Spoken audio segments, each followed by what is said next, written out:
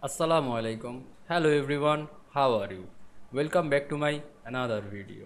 In this video, I am going to show you how to change background color of picture in PowerPoint. Let's get started. At first, you have to go your slide. Then go to insert menu and insert your picture.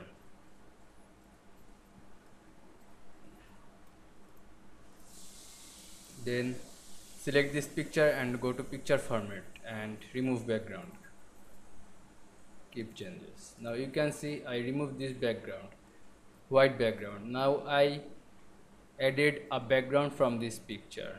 Select this slide and go to insert menu and insert a rectangle shape. Now change this rectangle shape color. Now send it to backward. Now select this rectangle shape and this flower.